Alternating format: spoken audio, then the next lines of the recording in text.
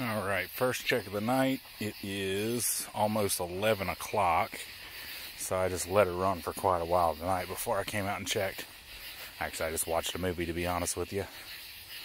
Alright, so we've already got quite a few bugs out here. Let's see, some more blister beetles. That's always not the greatest sign. Oh, here's a nice, it's one of the tiger moths. I'm not sure which one. Let me get a photo of that one real quick while I'm here.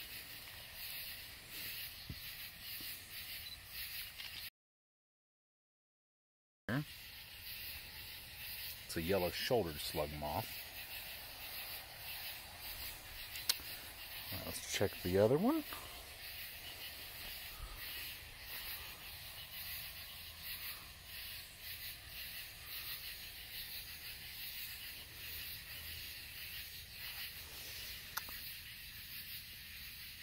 Another one of those tiger moths.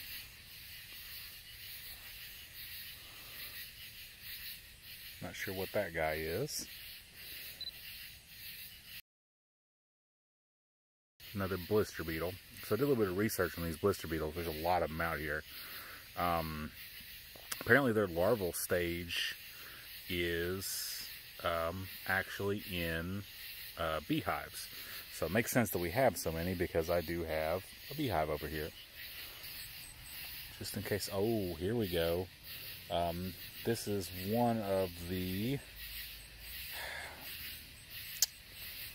Oh gosh, what am I? I'm gonna have to figure it out later.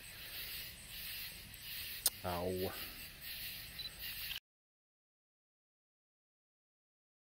I don't know. Cool moth.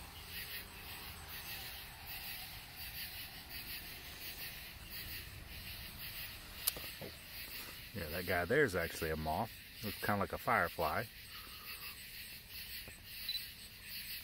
Where you at, buddy?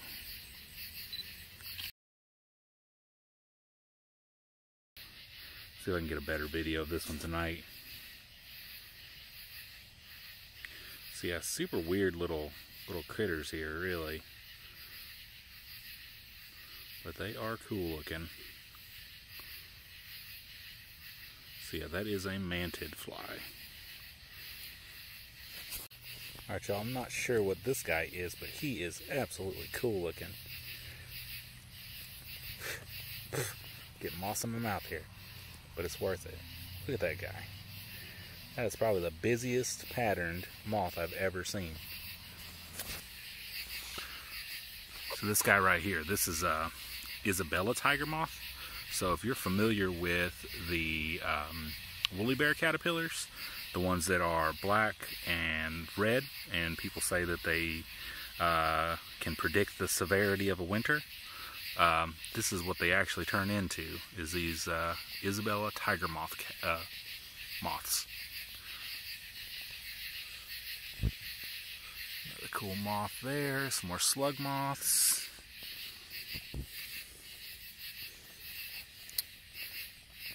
Okay, here's cool, not sure what he is either.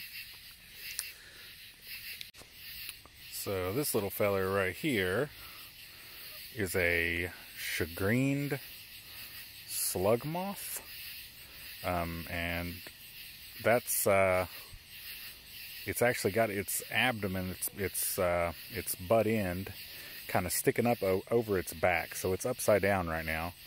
And I guess it's doing this to kind of break up its silhouette. But yeah, so at the top of your screen is actually its legs, its face, and its wings, and that's the bottom half of the moth. And then what it's doing is it's sticking its abdomen up in the air, and I'm not sure if maybe it's trying to attract a mate, or if this is a normal thing that it does to kind of make it look less like a moth and more like maybe a little knot on a tree or something, maybe a broken off branch. I'm not sure, but they're beautiful little moths. Okay, so here's a second slug moth. This is the yellow-shouldered slug moth, and it's doing a somewhat similar thing, but not quite as extreme as the other. And I believe, if I'm not mistaken, I seen a third kind Oh, here it is. So this is a spun glass slug moth. So the caterpillars of these things are clear, and they kind of look like a maybe like a sea urchin or a sea cucumber or something. They're the weirdest looking things. I think I have a video, and I'll link to it if I do. But yes, that's 3 different kinds of slug moth. Yeah, slug moth. Here's another one of the spun glass slug moths here.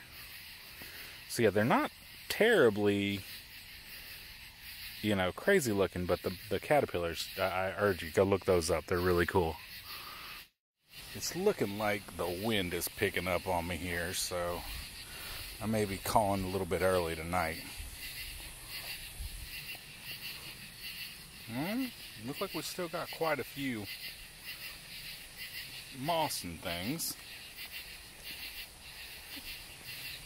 but yeah, that wind is just, I think it's gonna be too much tonight.